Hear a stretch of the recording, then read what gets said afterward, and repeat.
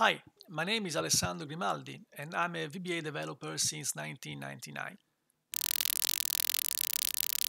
This presentation aims to introduce VBA to those who never heard about it, to those who heard about it but are not sure about what it does, to those who know it but are unsure about what it can do for them, and to those who think that VBA is not good enough, VBA is not powerful enough. To start, I will very quickly introduce VBA, just very few bullet points about its pros and cons, a very high level and limited overview. Then I'll show you two applications I developed a few years ago when I was consulting for the United Nations to demonstrate Access capabilities when it comes to graphical interfaces, because yes, Access can be used to produce graphical interactive interfaces. I will show you two video clips though, not the actual applications, because that would take too long. Finally, I will show you one more Access application, a real-life application, a good example of how complex a VBA application can be. From my point of view, the main purpose of this presentation is to re-establish or establish the honor and the reputation of one of the most underrated, under-evaluated programming language ever. My perception is that there is some degree of misinformation and misconception about this fantastic programming language. Almost everybody knows that VBA is the programming language behind the Microsoft Office applications. Word, Excel, PowerPoint, Outlook, Access, to name the most used, but not many people are aware of its potential, and this happens for several reasons. The Office applications are powerful enough by themselves. Their interfaces offer so many features and so many functionalities that normal users are more than happy with them, and they don't even feel the need for additional code. They know very well that they use maybe 50% or even less of the available functionalities. They probably don't even know what the remaining 50% does, and they're happy with that. VBA itself is very easy to learn, at least at the basic level, and for some reason easy is often considered another word for not good or too simple. Also, it cannot be considered a real object-oriented language, which is the mainstream approach to today's programming, because it doesn't implement the full concept of object. And this is the most technical sentence you will hear in this presentation. The programming environment itself is old and doesn't provide much help to the developer as compared to more modern programming environments, which automatically create code structures, suggest the correct syntax, highlight errors, automatically link external libraries, and so on. So, does it have any positives? Well, it's cheap. It's already included in Microsoft Office. Other languages and frameworks like .NET require a separate tool such as Visual Studio, and therefore a purchase procedure and a license, and then additional costs for more licenses, support, and so on. Writing code is easy and fast, and code maintenance is also easier if compared to other languages. This is great in the initial phase of a project to create a proof of concept or a prototype. But also during a project's lifetime, it's good to have the possibility to make quick changes and to add more functionalities in a very short time. The whole application is usually embedded in one single file, so normally its distribution to users or its migration to another drive are not big issues. And even though Office applications are powerful by themselves, VBA can exponentially boost their power, and I hope I'll be able to show you what I mean in a few minutes. So, given the fact that the provided interface is so powerful, what's the point of VBA? Well, there are at least two main areas of interest. Extend and expand the power of a single Office application. Not everything is possible through the interface alone, especially if you need one application to talk to another application. In fact, VBA can enable the communication between Office applications, and that's the most powerful feature that VBA offers. Some examples. Excel and Access. Data can be extracted from an Excel file and stored into an Access database. Vice versa, data contained in an Access database can be used to populate an Excel sheet. Word and PowerPoint. Selected text and images in Word can be exported to PowerPoint to automatically create a presentation. Vice versa, text and images in a PowerPoint presentation can be imported in Word to transform that presentation in a written document.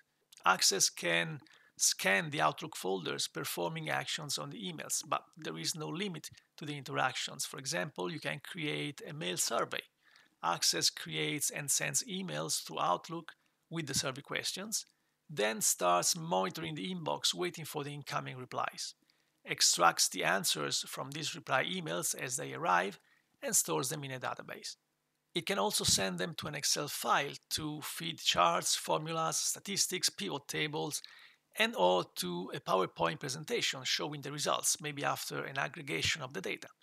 You may also want to receive a daily mail with these documents attached and the summary of the daily figures.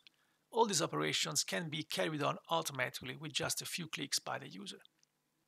These are only some basic examples of what VBA can do. Imagination is the limit.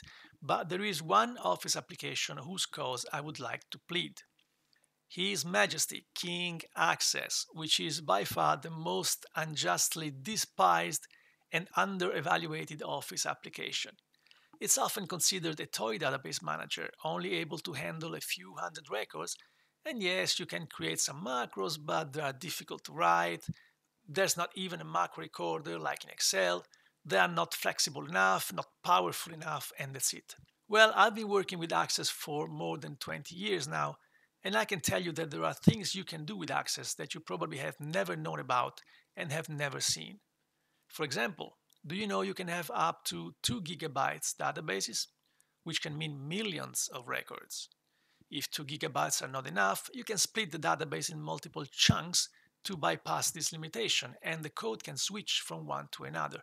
Think, for example, to historical data with one database per year. You can have concurrent users accessing the same database up to 10, 15, and even more in some cases. If you need more users, you can connect an Access interface to any of the most used database platforms, for example, MySQL, SQL Server, or Oracle. In other words, you can have an Oracle database with all the features of an Oracle database in terms of security, login, performance, capacity, and so on, with an Access interface, easy and quick and cheap to develop and maintain. The objection here is always, yes, but Access interfaces are limited and boring.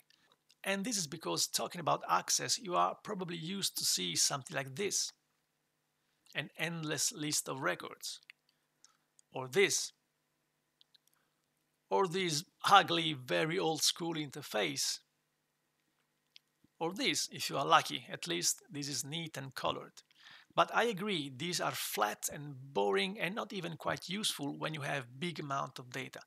Relations among records are not clear, and often it's not even easy to navigate without getting lost or losing sight of the big picture. But this is not a VBA or an Access limitation. This is limited time or limited budget or developers' limited creativity. Because with a little time and some fantasy, you can have something like this. This is an Access application, a normal Access file. What you see here is a standard Access form, but instead of showing an endless list of records or text boxes and buttons, it is used as a canvas to draw upon it. Of course, there is some VBA behind this form, about 3,500 lines. This was actually just a proof of concept, so the graphic is not particularly sophisticated, but this is an example of what I call a dynamic interface. That's to say, a graphical, interactive environment where you have objects on the screen you can interact with. You can grab them with a mouse and drag and drop and move from side to side and connect with lines and so on. It's colorful, it's visual, I can tell you it's fun to use, and to be honest, it doesn't look so boring to me. Not only that, it's also possible to create something more structured like this. The need here was to organize the arrival of ships loaded with food to the main 3 ports in Ethiopia, Djibouti, Berbera, and Port Sudan.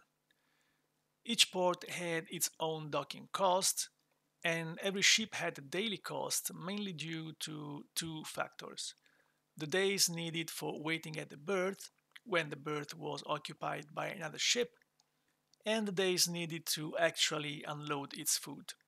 So the goal here was obviously to minimize the overall cost for all the ship operations during the year, or better, during a user-defined period of time, and at the same time keeping memory of what was done and when. The scrollable timeline effectively fulfills these tasks as it allows the user to scroll back and forth by day, by week, by month, or even by quarter. Before this, the whole calculations were made on a huge Excel sheet, and I can tell you that was a real nightmare to use and even worse to maintain, and sometimes it wasn't easy to understand either. Access, with about 3,000 lines of VBA, could provide a graphical, user-friendly, and easy-to-use solution, which also has the advantage of showing a large amount of information embedded on one single screen. Here, on the single form, for example, you have information about the dates of each ship arrival, days of waiting, days needed to unload the food, date of leaving, information on the ship itself, name and total load, statistics on the waiting time, and the total cost per berth. Different solutions can be explored simply dragging the ships around, changing the dates of arrival, or even changing port to find the cheapest combination. As you can see, a ship is automatically resized to keep in count the presence of other ships at the same berth at the same time. If you find a solution you like, you can use the simulation mode to somehow freeze it and compare it with other solutions without losing it. This is the cost of the current solution, which you deem is good, and now you can play around with the ships, changing dates, berths, and ports, and see how the total cost changes, increasing or decreasing, until you either find a more satisfying solution or decide the original one was the best. At the end, you can choose to discard the simulation and keep the original solution or vice versa.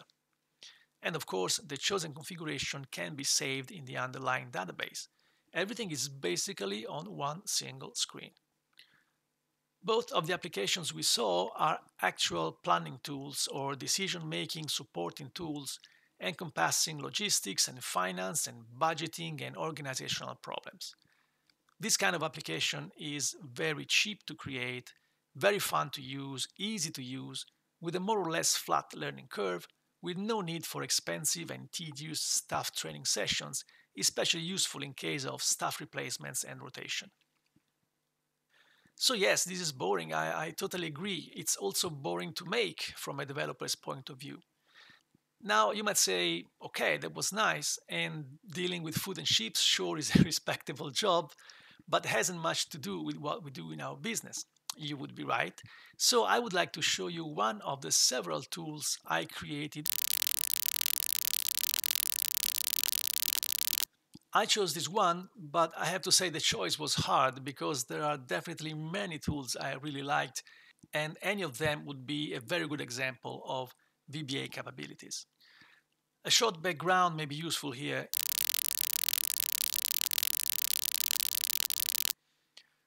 The task that SPLS had to perform was to read the hundreds of incoming Excel files, check the data, and import it into the database. We are talking about for a total of several hundreds of thousands data points.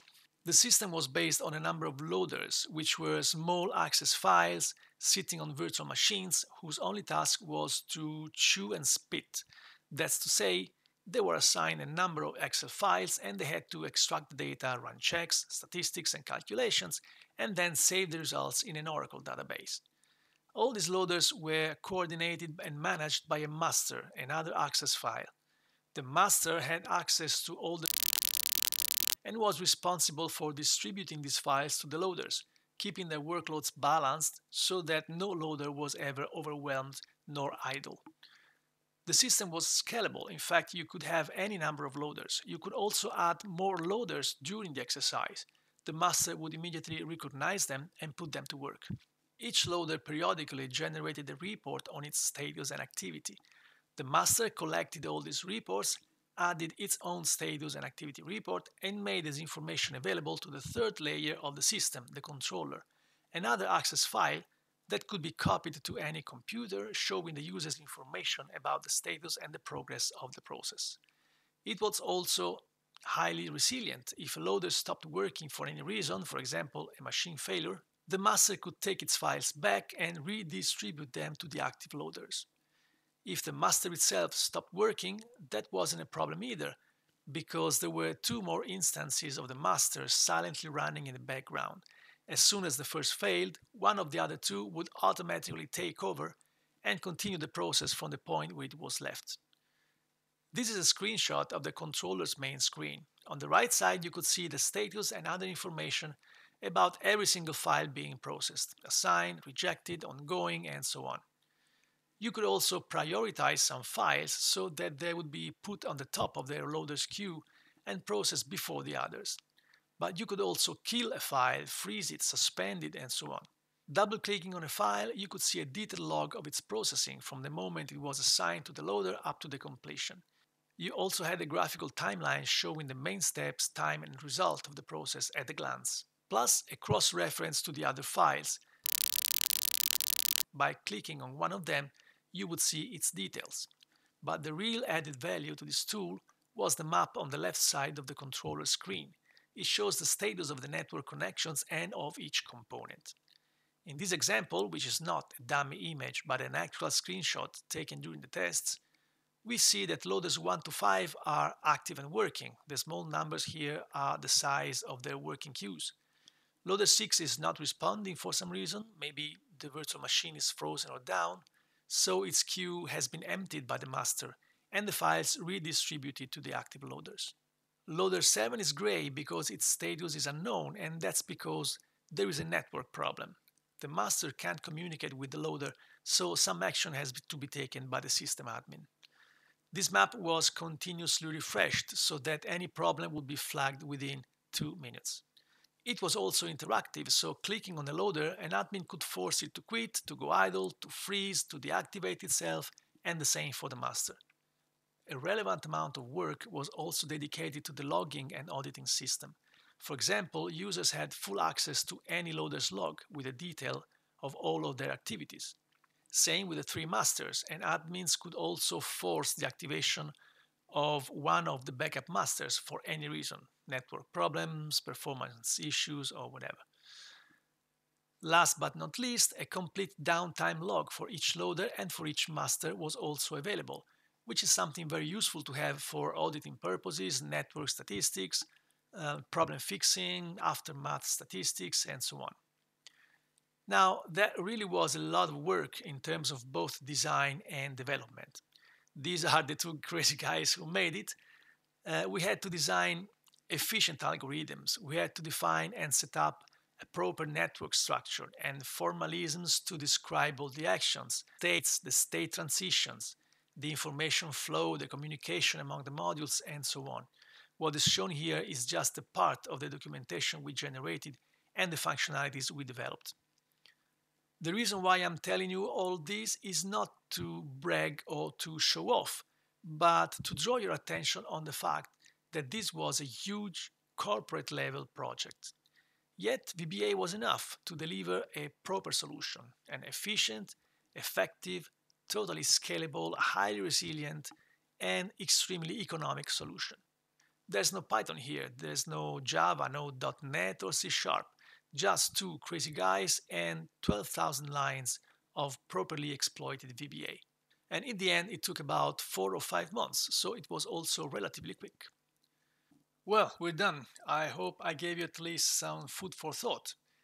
VBA, and especially Access, when properly mastered, is a powerful tool, more powerful than you probably think, or used to think until now, hopefully. Office automation, decision support, planning support, even data visualization. For sure, it's not the poor and limited scripting language that many people think it is. So next time someone tells you that VBA is not powerful enough for your needs, well, think twice. They might be right, but there's a high probability that they just don't know VBA well enough. And 99% of times, if you're dealing with Office, for example, Excel files, an extremely common case, or Outlook, another common case, then VBA is the solution, no matter how big your project is. Thanks for watching.